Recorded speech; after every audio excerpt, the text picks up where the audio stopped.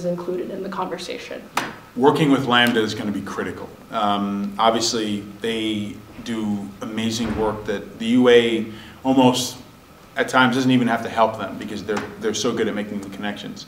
But where we can help them this next year, and specifically in the president's role, is with the staffing, and by staffing I don't mean actual like professionals, but students who will be on the panels, the kind of adjunct panels of this mental health task force.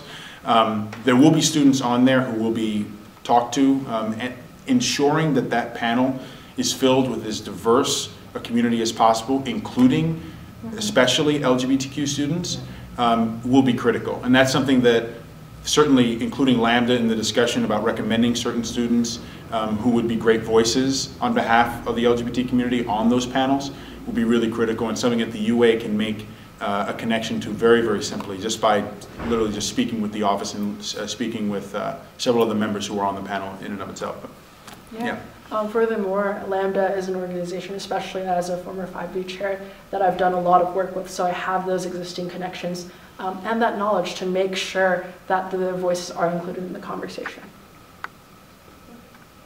Great. So, what steps do you think the administration can take to address the issue of political discrimination on campus? Both of you have mentioned wanting to work on it, but what concrete steps will you take to towards solving this problem?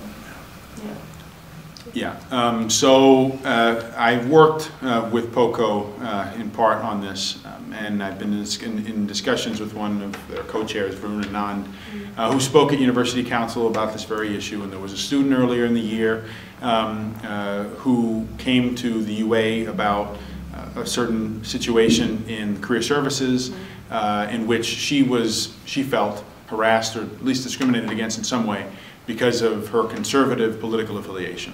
We're going to be honest, Penn is obviously a very liberal campus. But at the same time, those students who may identify a little bit more conservatively should not feel uncomfortable with expressing their political opinions or affiliations. We come to a school where we feel that we can express ourselves in every way possible. We're here to do that.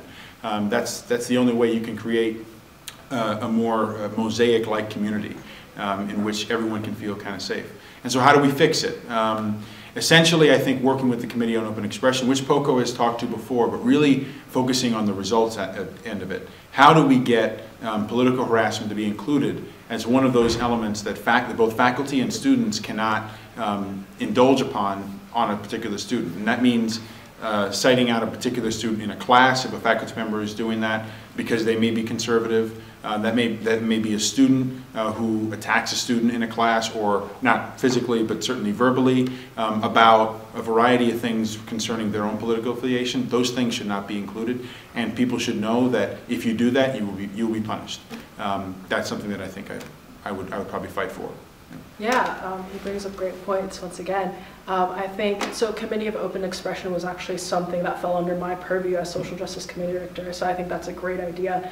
Furthermore, I think it comes to sensitivity training. Like I mentioned earlier, this is not an issue that is unique to the political community. I think if we can bridge connections between the 5B along with POCO, and if the UA supported that, I think that would be a powerful stance to the administrators to show that this is a crucial issue. Students should not be discriminated against because of aspects of their identity, especially at a place at Penn where President Gutman says so herself, diversity goes hand in hand in excellence, that this shouldn't be happening. So I think that the UA should, maybe even present a resolution to administrators with this collective support. That would be incredible, and I think that would make a powerful statement. So as president, I would advocate for just that.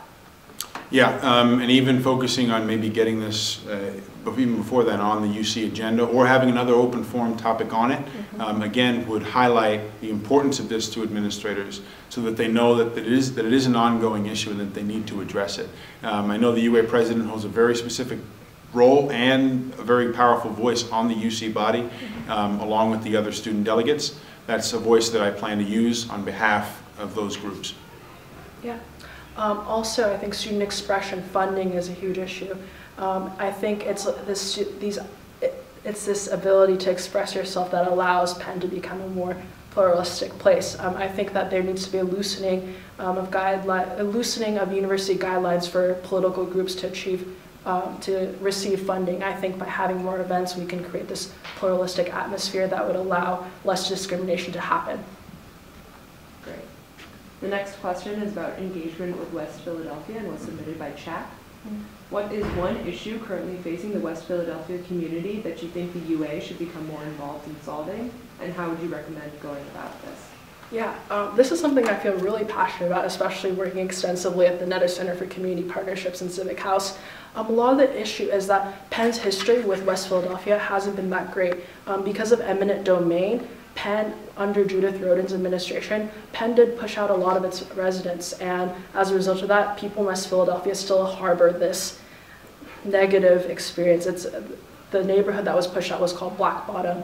I know that the Netter Center is doing incredible work on this. In fact, there are a group of students who want to have a video during NSO, during Penn Life Sketches, which I was actually in my sophomore year, to show students so that students understand the important relationship between Penn and West Philadelphia. And furthermore, I think there also needs to be sensitivity training on behalf of students who interact with individuals in West Philadelphia. Penn has a robust civic engagement, whether it's through CSSP, West Philadelphia Tutoring Project, but a lot of the feedback I've heard from these different groups is that the training is not, it's not quite instituted. And I'm actually working directly with the Netter Center right now to make sure that this training does happen on a regular basis. Yeah, certainly working with those groups and promoting their interests is something that the UA should do, like Joyce said. Another element of it, I think, is actually using UA members as people who can actually, because they're so outspoken, can actually go out and help, at least for a week. We have, obviously, our meetings every Sundays at 9 p.m. or so, 3 hours or so. I think taking one of those weeks and working with CSSP or with CHAC to find interesting and, I guess, imaginative ways of serving the West Philadelphia community, whether that's through actually communicating with some of the students in the Penn Alexander School, which I know we already do, and just having this sense that, like, all right, we don't just want to help you in a more personal manner. We want to be ongoing mentors with you, and so even highlighting how UA members can get involved specifically to do service on behalf of the community, I think reconstitutes what the UA member is, not just someone who sits and talks and seems to have an idea, but also gets out there in the community and does work. It helps both the UA's publicity and lets you know what we do, but it also really makes sure that one of the core tenets of the UA, which is service, is actually being fulfilled. Yeah, so the UA is charged with 3 main things: funding, services, and advocacy, and I do think that this does go hand in hand with advocacy. That being said, I do think it is a little problematic if we dedicate certain service sessions with working with CSSP. CSSP is based on a year-long mentoring relationship. However, I do think that this your awesome service session idea would go perfectly with Penn Weekend Service, which does do these weekend short-term service sessions. Yeah, so what I meant with CSSP essentially is that they could at least integrate those students, even if only for a time, on what they actually do, and even take them to one of the schools that they actually work in, so that those students, the UA members, can be at least acknowledgeable of both the kind of work that CSSP does, but also what the real issues are in West Philadelphia, because again, like you said, some of the leaders on this campus have no idea what those issues are, and they only think about Penn and not West Philadelphia in general. Yeah, great. So the next question is going to be about the moratorium, submitted by SAC. SAC works closely with the UA to resolve the problems of the moratorium, specifically by speaking to administrators to address the higher level issues. How do you understand the problem of the moratorium as it is now, and how would you go about working with SAC to get student groups access to funding? Yeah, so several things on this SAC moratorium. One, I guess most importantly, is making sure that the communication that's already been established under the current administration between the EVP, several facilities on campus that are very popular in use, and SAC, is maintained, that the menu of facilities and their costs is properly allocated to all the student groups that are interested in using these facilities, so that they know where is probably the best place for them to spend their money to actually host their events. And making sure that that some of the new spaces on campus, including the Arch, which I know is specified for some of the cultural centers within the Arch, may also be used as another space, since I know that PAC is looking for that extra space on campus to house some of their, or not at least house, but to have performances in. This is always going to be an issue.